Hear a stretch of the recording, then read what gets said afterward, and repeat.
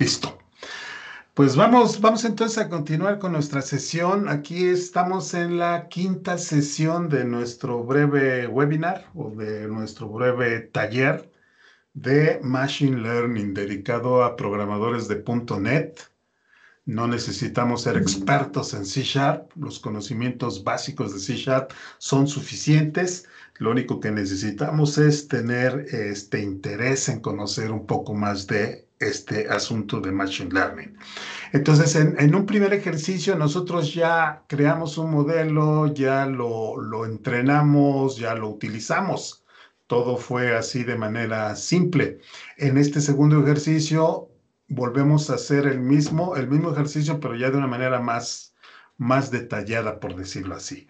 En el primer ejercicio utilizamos datos duros, pero ahora vamos a utilizar datos leídos a través de un archivo.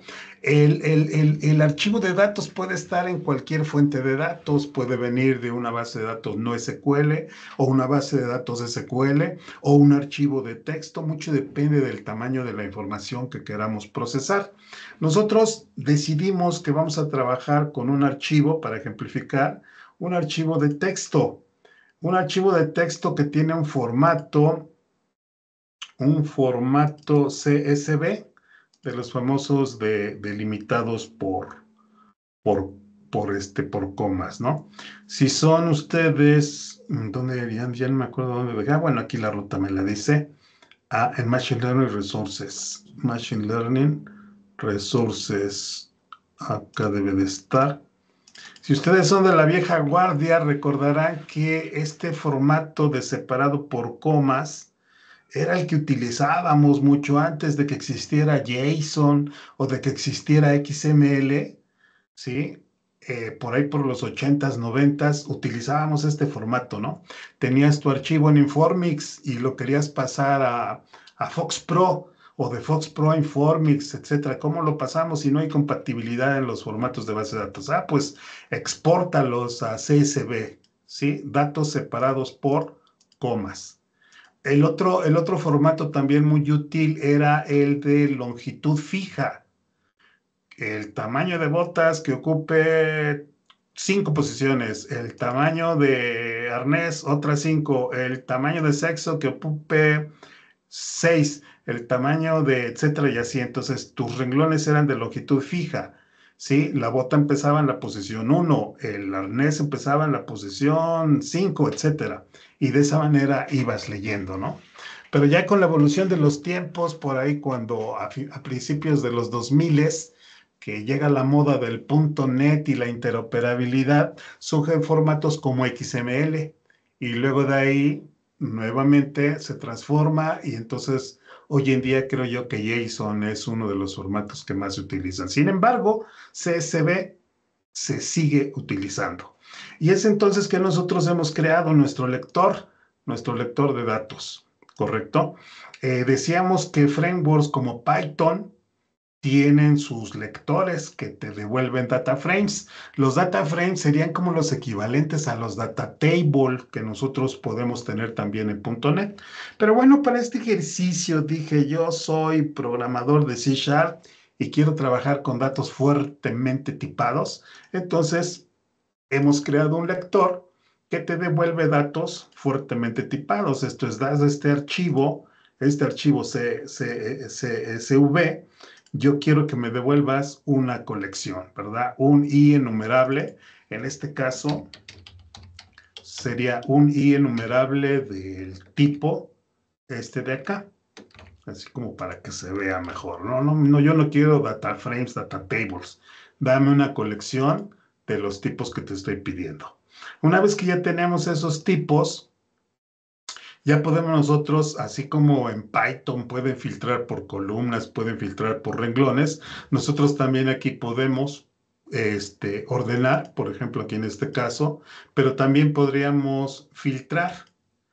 Por ejemplo, vamos a suponer que yo quisiera los perritos de patas cortas, los que tienen su tamaño de bota menor que 40. ¿Cómo modificaría yo aquí mi consulta para obtener los perritos con patas de tamaño de bota menor de 40? pues punto esta where. sería algo así como un punto where. Y luego del perrito, pues quiero los punto, boot size menor que 40, ¿verdad? Así. Y luego, pues si lo quieres, igual puedes ordenar, por boot size, aquí en este caso, ¿no? Boot size.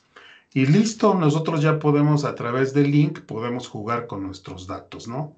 Déjeme ver acá nuestra consulta.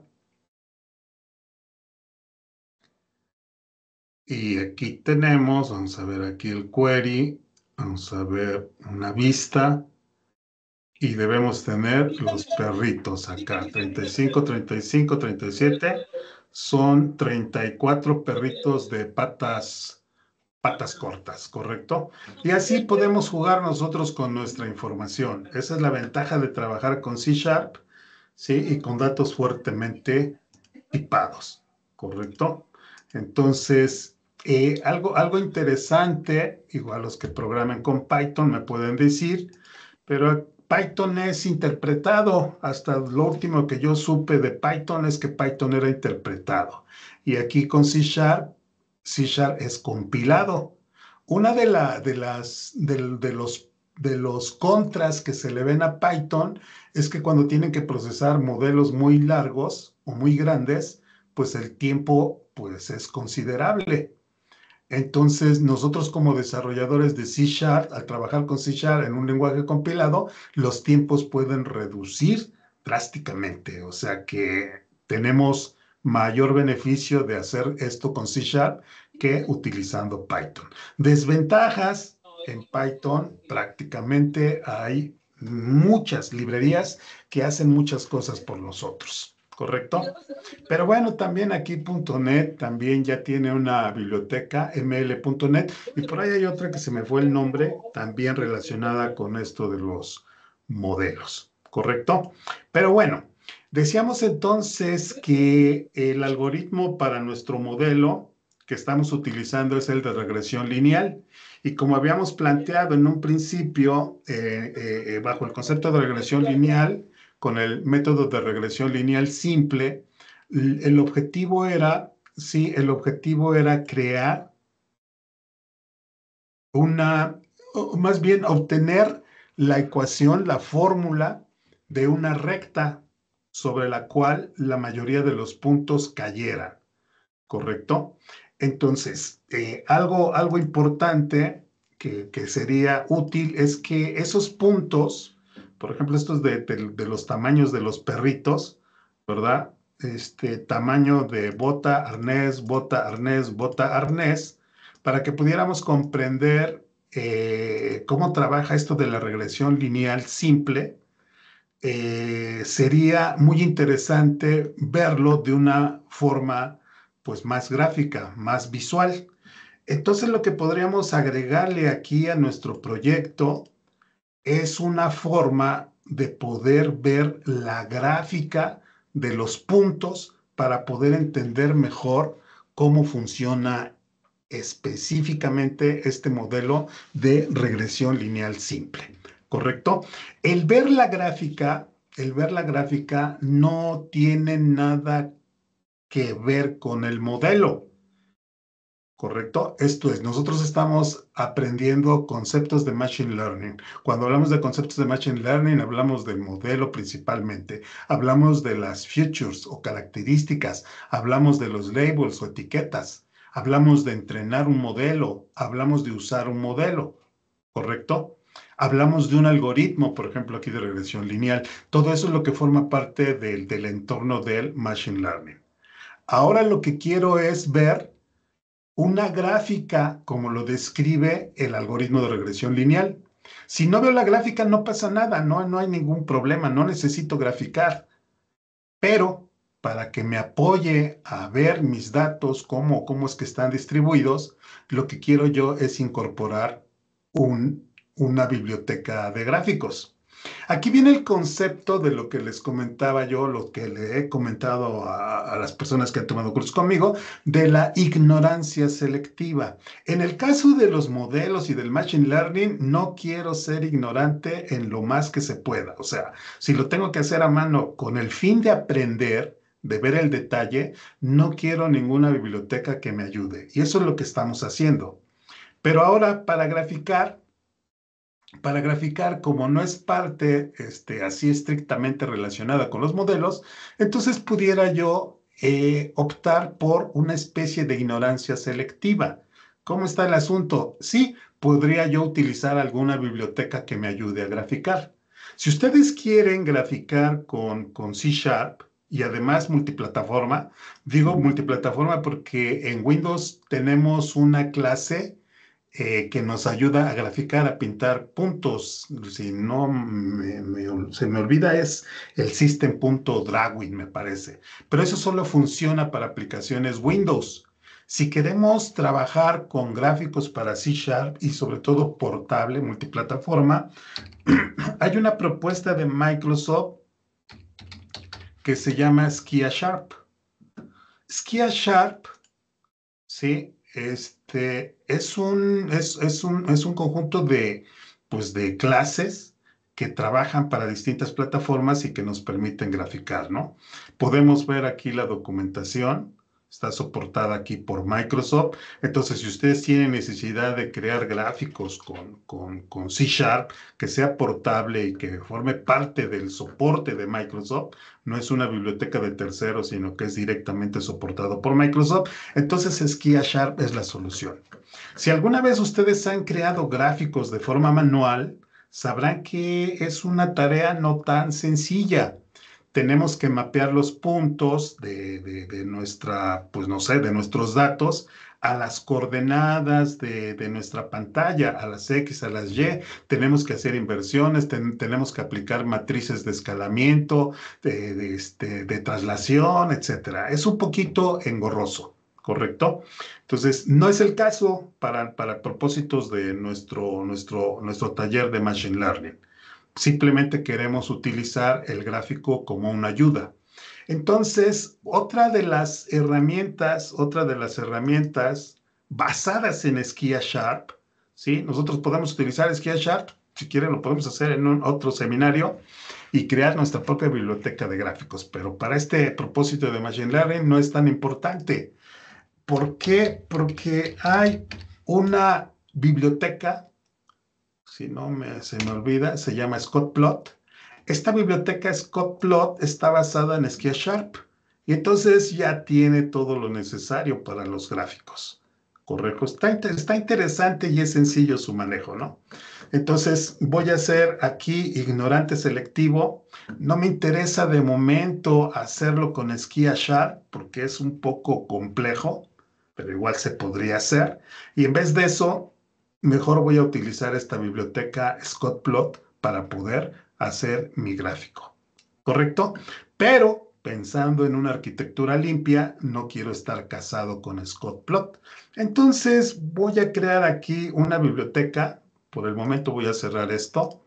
¿Sí? Recuerden, nuestro objetivo es ver el gráfico de nuestros puntos. El objetivo no es aprender a graficar. ¿Ok?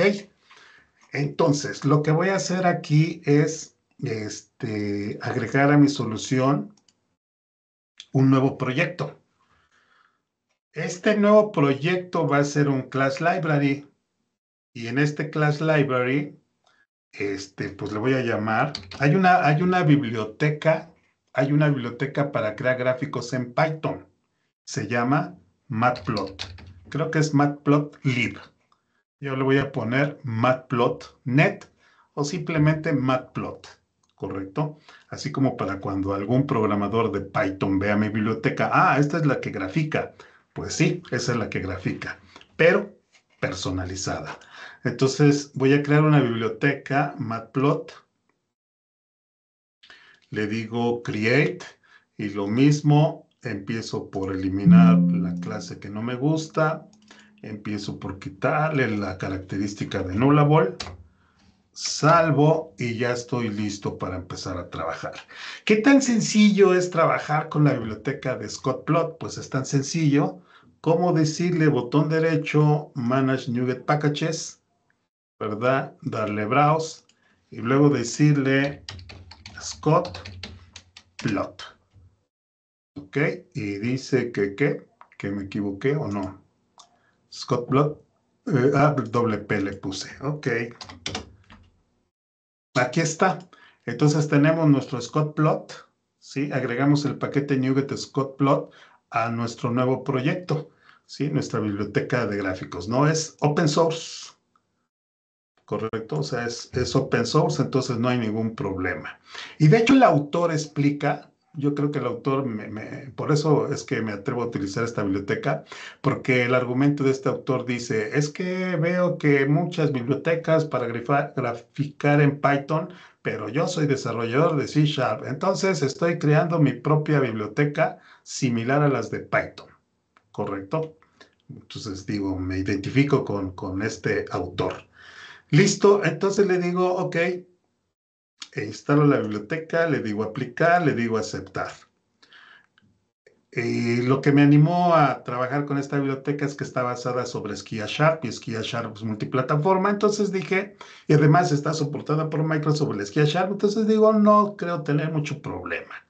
En todo caso, cuando ya no me guste o algo pase, pues simplemente hago otra biblioteca Matplot que utilice otro framework o inclusive mi propio Skia Sharp, ¿correcto? Entonces, de momento aquí tenemos al Scott-Plot.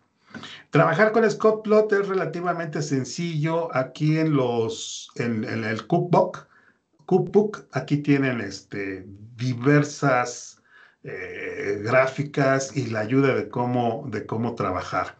Específicamente, por ejemplo, trabajar con las líneas, los ejes X, Y, los markers son para pintar puntos, por ahí tienen para pintar líneas, tiene muchas cosas interesantes, ¿correcto?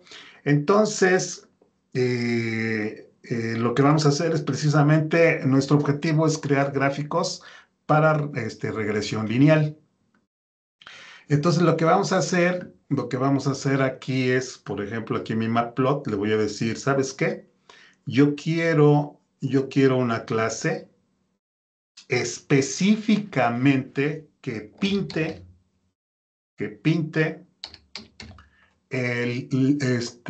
los gráficos de regresión lineal. Entonces quiero un linear regression plot, ¿sí? Un plot para regresión lineal. Eso es lo que quiero.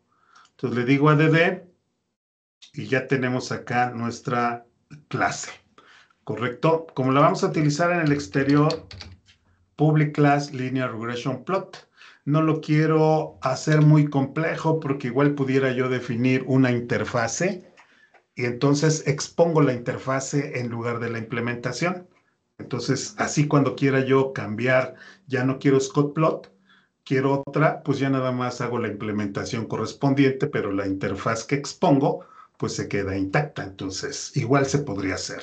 De momento no lo quiero hacer tan complejo. No es mi objetivo aprender a graficar, solo ver mis datos. Entonces, creo mi clase Linear Regression Plot. ¿Qué voy a necesitar? Voy a necesitar el título del gráfico, ¿correcto? Quiero que tenga un título mi gráfico. Entonces, una, quiero exponer una propiedad public string, el title, ¿correcto? Que el usuario opcionalmente me quiera dar el título, perfecto. Luego, leyendas. Las leyendas son aquellos que pintan. Los cuadros rojos son estos, los azules son estos. Entonces también le quiero dar la oportunidad al programador o al que consume mi biblioteca que pueda poner las leyendas. Déjame aquí, vamos a ponerle aquí para las leyendas. Para las leyendas, voy a querer que me digan dónde lo quieres alinear. ¿Lo quieres en el extremo superior izquierdo, derecho, abajo, al centro, etcétera? ¿Dónde quieres? Entonces voy a exponer aquí una propiedad de alineación, alignment, ¿correcto? Y le voy a poner legends alignment, ¿correcto? Dime dónde quieres poner tu leyenda, en qué parte del gráfico quieres las leyendas. Y de manera predeterminada te voy a sugerir que lo pongas en la parte superior izquierda, ¿correcto? Eso es para las leyendas. Luego, ¿quieres ponerle títulos o quieres, pues sí, para los títulos de los ejes X, Y? También te puedo permitir. O quieres indicarme el color de los puntos, porque vamos a graficar puntos. Entonces voy a exponer aquí un color para nuestros marcadores, nuestros markers color, ¿correcto? Y le vamos a decir aquí que sea una propiedad. Y de manera predeterminada, si el usuario no tiene gustos específicos, entonces le voy a decir que le ponga un color azulito o con un poquito, una tonalidad de azul. Voy a poner aquí en hexadecimal 1F77B4. Si ustedes quieren ponerle algún otro color, no hay ningún problema. ¿Correcto? Ya tengo aquí mi color. Ahora voy a pedir los títulos para el eje X y el título para el eje Y. Entonces le digo, ok, cápsulas, mayúsculas, minúsculas, public string X, values, título. El título de los valores X, aquí le voy a poner, pues, en una propiedad. Eso sí, o sea, si los quieres, dámelo. Si no quieres ponerle título, pues no tengo yo nada que sugerirte, ¿no?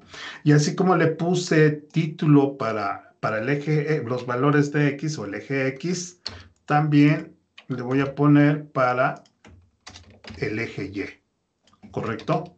Esos son los títulos. Prácticamente esta es la información que necesito y ahora pues ya simplemente un método que le permita crear la gráfica. O sea, ya le dije color, ya le dije títulos, ahora ya créame la gráfica. Para eso entonces voy a exponer un método que devuelva el gráfico. Este sería algo así como el canvas, donde se van a pintar los puntos, entonces que me devuelva lo que se ha ploteado, ¿no? Lo que se dibujó. Y le voy a decir create plot, ¿correcto? Como es una clase para regresión lineal, entonces los datos que necesita son la colección de los valores de X y la colección de los valores Y values. Los valores X, los valores Y. Y también le voy a pedir que me diga cuál va a ser la longitud, ¿sí? El ancho del gráfico, width, WIDTH, y la altura, que sería el height, GIGHT, ¿correcto? Entonces eso es lo que le voy a pedir. Dame los valores X, dame los valores de Y, dame el ancho y dame la altura. Y luego yo aquí ya voy a poder pintar los puntos. Empiezo por crear mi canvas, ¿sí? Que es donde voy a pintar, ¿correcto? Y luego voy a poner el título del gráfico. ¿Dónde lo hago? En myplot.access, .title, .label, .text. Aquí el autor, pues, no sé por qué le puso tanto, ¿no? Pero bueno, así es la sintaxis para poner el título del gráfico. Y luego vamos por el título para X. Lo mismo, punto access, punto button, punto label, ya me está sugiriendo acá, punto label, punto text, y aquí es el X values title, ¿correcto? Ese es para el título de X. Luego vamos a ponerle access left punto label punto text, y ese es para el valor de y values title. Entonces ya tengo mis títulos, el título del gráfico, sí, ya tengo el título del gráfico, ya tengo el título de X, ya tengo el título de Y entonces ahora voy a poner aquí la leyenda, ¿sí? Show legend, que muestre las leyendas y que alinee hacia el valor que me hayan especificado, ¿correcto? Entonces con eso es para pintar la leyenda. Y ahora los puntos, los marcadores, los puntos, sería myplot.add.markers, ¿sí? Plural. Y le digo, mis marcadores son, aquí te van los valores de X, aquí te van los valores de Y, pero el color que quiero que utilices, ¿sí? El color que quiero que utilices es el del, sugiéreme, oh, no me sugiere, markers color. Ese es el color de los puntos que quiero. Y ya, es lo bonito de esta biblioteca. No está tan compleja, ¿no? Ya, simplemente retorno mi plot. Es muy sencillo, así yo lo veo. Generas tu canvas o el lugar donde vas a pintar, pones el título del gráfico, el título de las X, el título de las Y, le dices que muestre las leyendas y luego pintas tus puntos. Y se acabó. Esto te devuelve un tipo plot. Nosotros estamos en una aplicación de consola, o sea, no tenemos, si fuera Windows, pues recibimos el plot y lo mostramos directamente en la pantalla porque es gráfico. Pero aquí estamos en una aplicación de consola, híjole, pues entonces lo único que me queda es devuélveme el plot, pero más que me lo devuelvas, guárdalo en un archivo de imagen. Y entonces yo ya veo, abro el archivo y veo la imagen, porque estoy en una aplicación de consola. Entonces es lo que vamos a hacer. Entonces le vamos a dar la opción de que el programador le devolvamos o le creemos un archivo de imagen. Entonces vamos a exponer aquí un método getPlot. ¿Correcto? Le voy a dar la opción, lo recomendado, de un PNG, pero le puedo dar un JPG, un vectorial, un bitmap, etc. Pero voy a decidir exponer un método que genere una imagen en formato PNG. ¿Qué me necesita dar? ¿Qué me necesita dar el que consuma mi código? Pues prácticamente necesita darme todo lo que necesita createPlot. Entonces le voy a decir aquí copiar, ¿sí? Porque a final de cuentas de este método voy a consumir entonces tienes que darme todos los datos para que consuma yo al que crea el plot. Pero adicionalmente, ¿qué me tienes que dar? Pues me tienes que dar, ¿sí? El file path, ¿correcto? Entonces, ya tengo aquí mi código. Lo que voy a hacer ahora es decirle createPlot y le paso los X values, le paso los Y values, le paso el width, le paso el height, y ya con eso él me va a crear el gráfico. ¿Qué hago con el gráfico? Simplemente Vean, Save Bitmaps, Save JPG, Save PNG, Save Vectorial, Web, etc. Yo quiero el PNG. Perfecto. Entonces, ¿qué quiere? Pues él quiere el file path, pero también el width y el height. Y con eso prácticamente nosotros ya tenemos nuestra biblioteca que grafica. ¿Correcto? Voy a limpiar, mando al global using, salvo y ya tenemos nuestra biblioteca que crea gráficos. Y este específicamente un gráfico de regresión lineal. ¿Correcto? Entonces, pues listo. Compilamos por si tenemos algún error, le damos rebuild. Recordemos que estamos graficando, no tiene nada que ver con los modelos, con el machine learning, nada. Solo es para que nos ayude a visualizar nuestra información. Más es mucho mejor ver los datos que nada más, o sea, ver los datos así en un gráfico que ver aquí todo esto, esta serie de datos, ¿no? Una imagen vale más que 1000 palabras, ¿no? Así es como dicen. Ok, listo. Ya tengo aquí mi gráfico, pues ya lo puedes empezar a utilizar. Entonces, ¿quién lo quiere utilizar? La consola Client versión 2. Simplemente arrastro para agregar la referencia y se acabó. Ya lo puedo utilizar en mi código, ¿no? Entonces, vamos a ver acá en el programa, pues hay que obtener los valores de las botas, ¿verdad? Eh, el valor de las botas, vamos a suponer acá que quiero var harness size. ¿Cómo obtengo el valor de las botas? Quítate comentario. Pues los datos están en donde, en data.select, data.select, de cada dato quiero seleccionar el harness size y lo quiero a un arreglo, ¿correcto? Y para el boot size,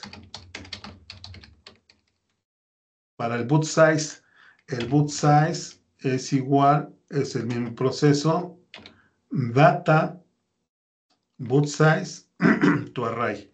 Y ya tenemos ahí los tamaños de arnés y los tamaños de bota. Como ya tengo esto, pues entonces ahora ya puedo proceder a crear un gráfico de regresión lineal.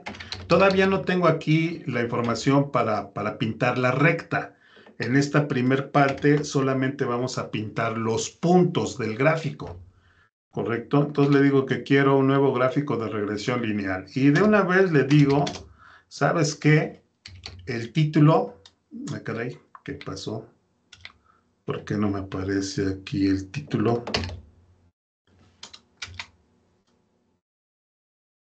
A lo mejor no está público. Perdón. Linear Regression. Ah, pues que estoy. ¿De quién es? ¿De dónde salió este? De Scott Statistic. Ok, Scott Plot Statistics. Pues también él tiene otro. Después lo analizaré, porque a lo mejor ya tiene lo que necesitamos, ¿no? Bueno, el nuestro es Linear Regression Plot. A ver, control punto, using matplot. Ahí está. New. Y ya tenemos. Ok, listo. Ahora sí, ya debe de aparecer el título. Perfecto. Título, le vamos a decir que el título sea linear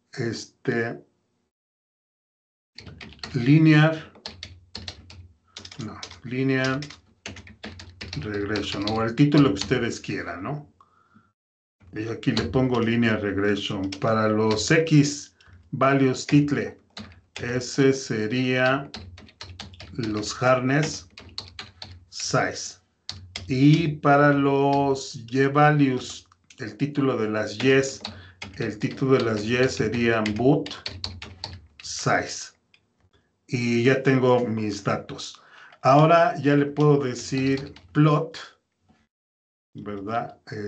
Plot.create plot PNG.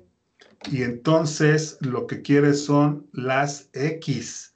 Las X serían los harness, ¿no? Las Y serían los boots. Correcto. Y luego, ¿qué quiere? Quiere el width, por ejemplo, 1024. El height, 768.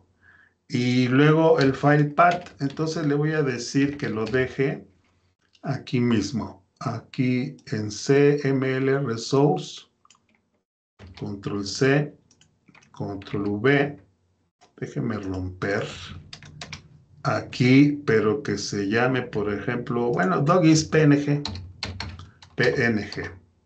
ahí que me deje mi gráfico. Miguel, ¿Correcto? perdón, Sí, ¿me podrías volver a mostrar ese método create plot PNG? sí.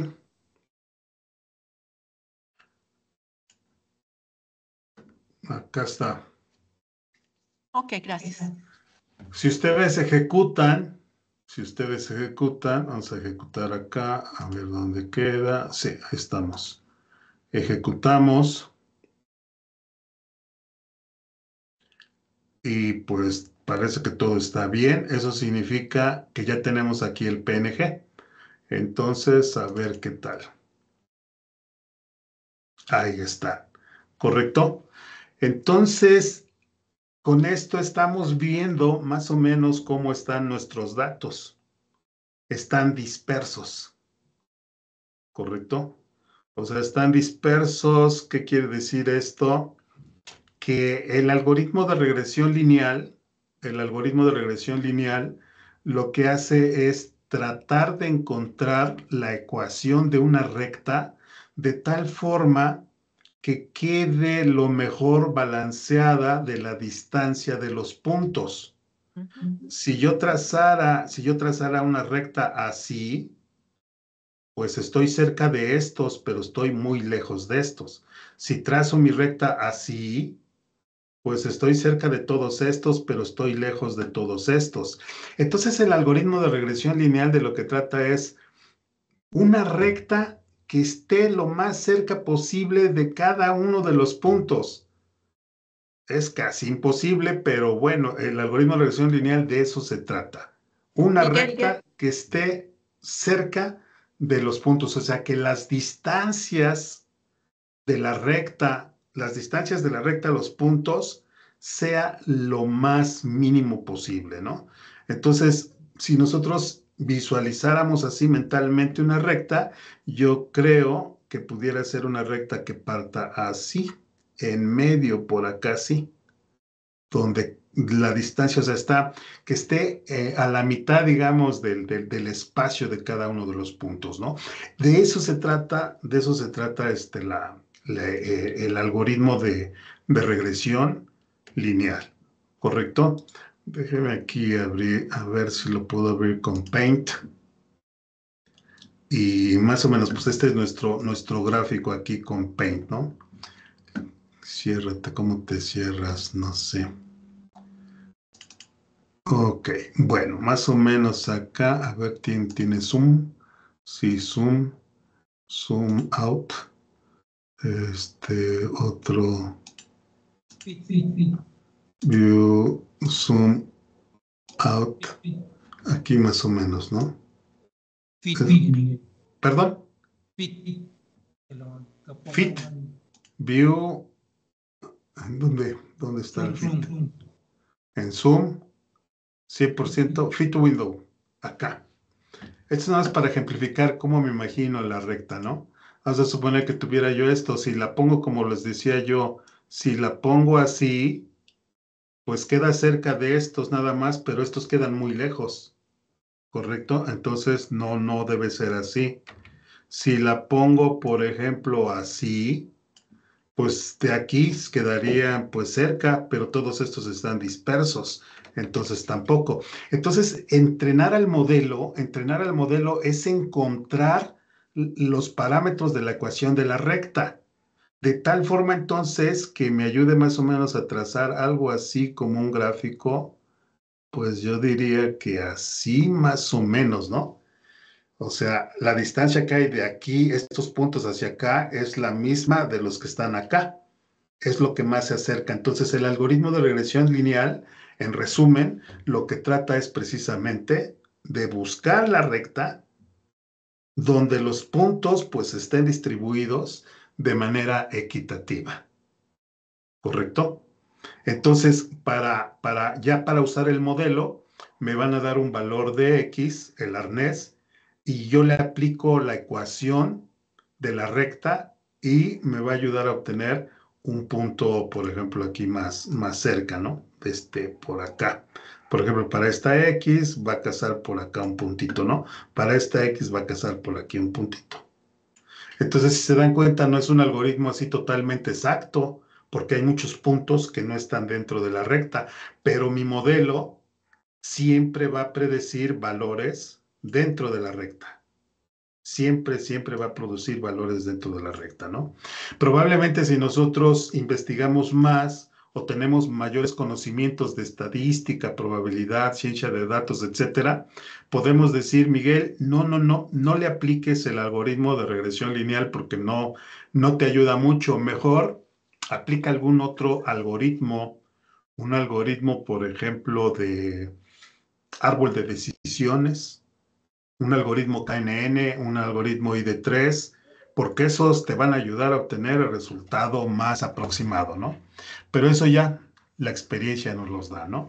En nuestro ejemplo aquí en particular, platicamos con un estadístico y él nos sugirió, pues intenta con el algoritmo de regresión lineal simple y ve los resultados y ya tú decides a ver si te gusta o no te gusta, ¿no?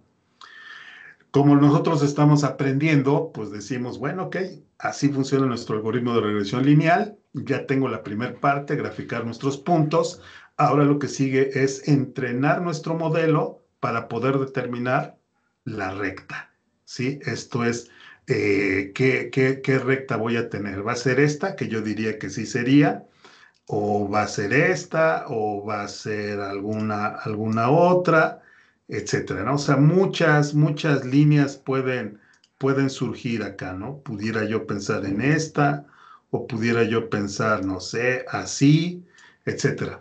Entrenar al modelo, repito, entrenar al modelo es encontrar los parámetros de la recta donde las distancias sean equitativas, ¿correcto?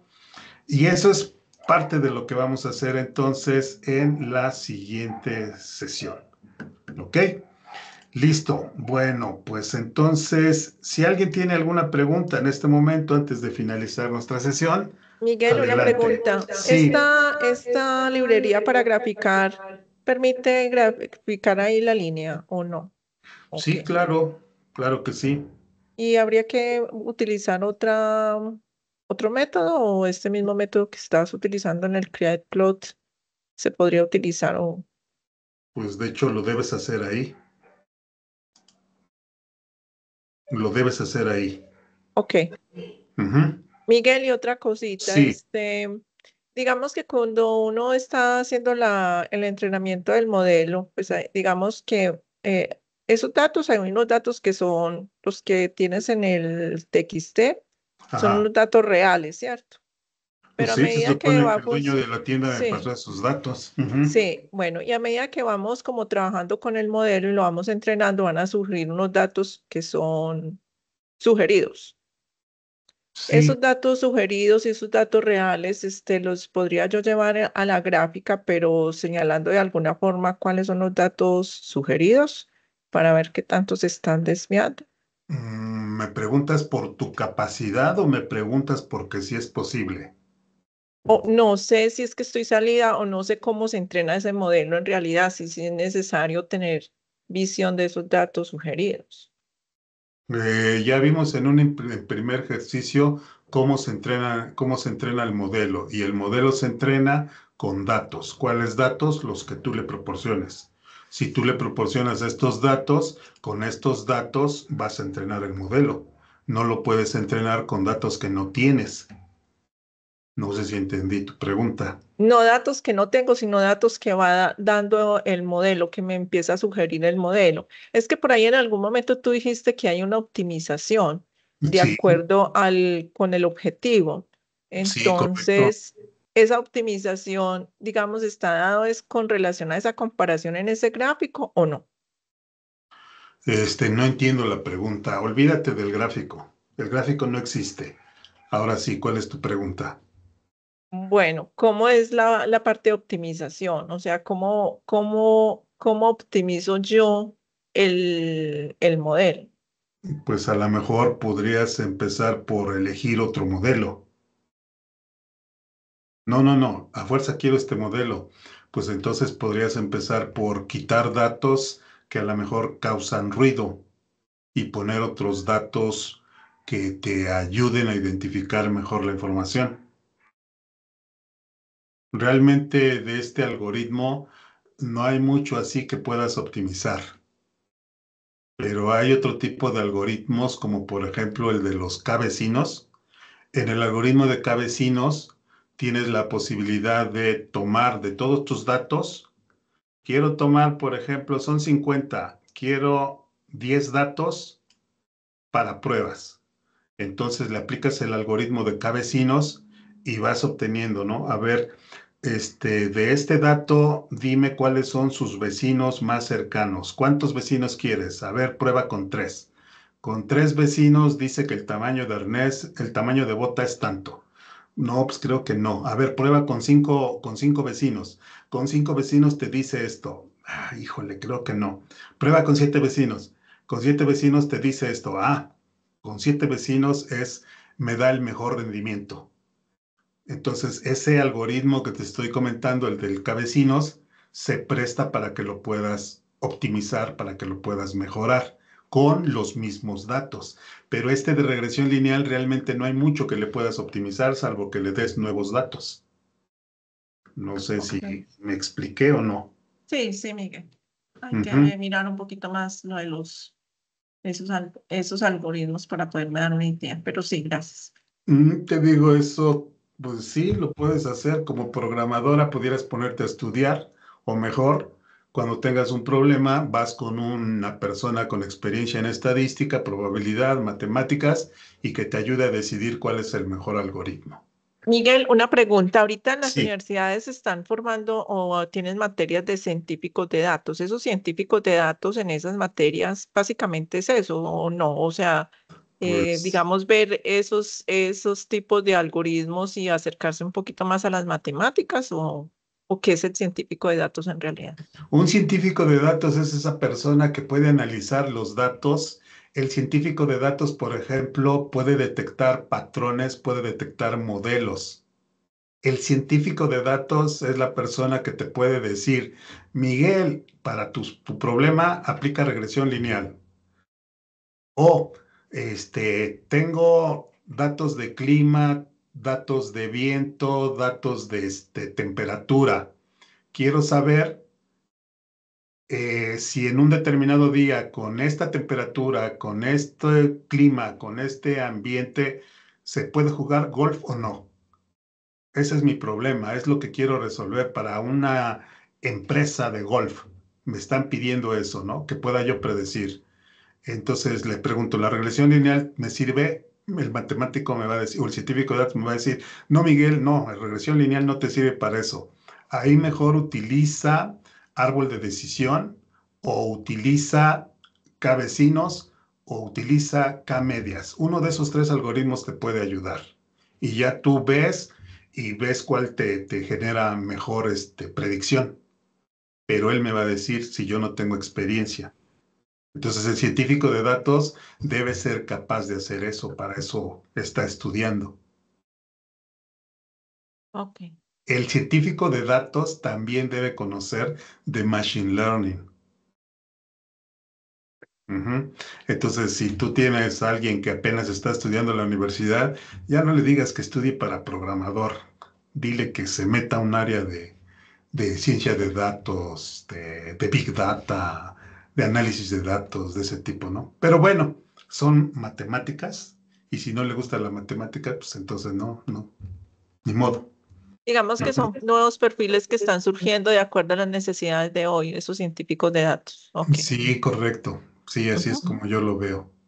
Una nueva generación, si lo saben aprovechar, una nueva generación de desarrolladores, ya no para aplicaciones comerciales como quizás tú hagas o yo haga, a altas, bajas, cambios, consultas, no, eso ya está aburrido, algo más interesante, creo yo. Bien, ¿alguna otra pregunta que tengan?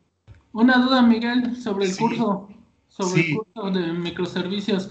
si Este, quieres, ajá, ok. desafortunadamente no se acopla mi horario ahorita al horario que lo van a dar. No sé si posteriormente sea accesible o lo pueda comprar.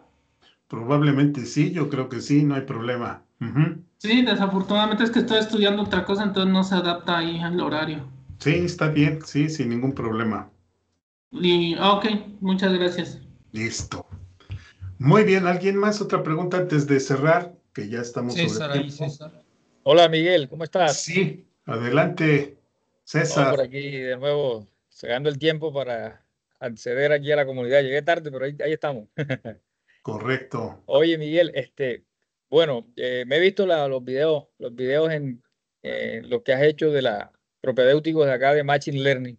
Sí, Tengo una conceptualización, no me he visto el cuarto, dicen que es el quinto. Me he visto los tres primeros, no sé si este es el quinto.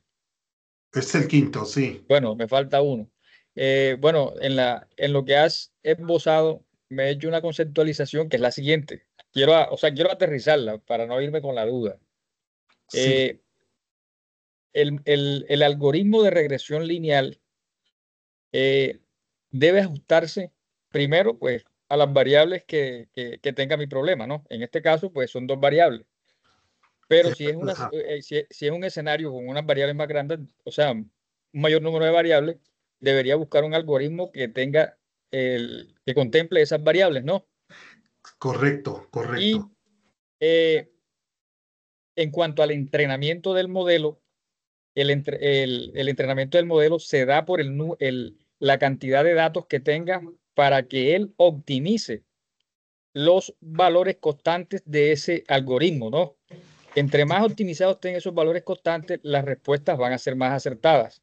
Es la conclusión que tengo. Y Hablando de regresión lineal, ¿correcto? sí, hablando Ok, de ok. este caso que tenías acá. Sí, Y sí. también es muy importante que los datos que se usen para este caso de regresión lineal no estén tan dispersos, porque si están dispersos, muy seguramente el entrenamiento del modelo va a dar siempre por la mitad y en el caso que haya entradas de datos eh, muy alejadas de la recta, van a ser bastante desacertados los resultados, ¿no?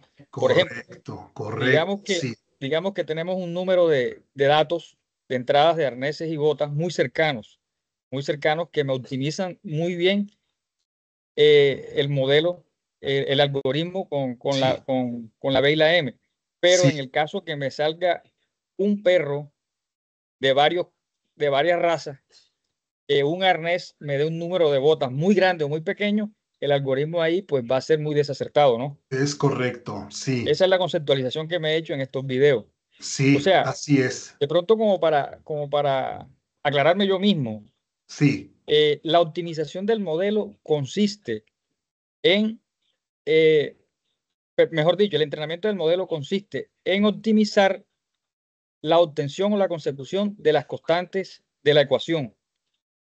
Y es muy importante que los datos siempre sean muy aglutinados para ese escenario. ok, correcto, sí. Pero al final de cuentas, el entrenamiento, hablando ya específicamente de la regresión lineal, el entrenamiento consiste únicamente en encontrar el valor de los parámetros M y B. Y ves, exacto, las Ese es, constantes. ajá, sí, correcto. Con los datos que reciba. Si quieres tener un cálculo así más acertado, pues tenemos que limpiar los datos y darle buenos datos. De esa manera pudieras optimizar, pero el algoritmo como tal, pues lo único que va a hacer es calcular el valor de M y B.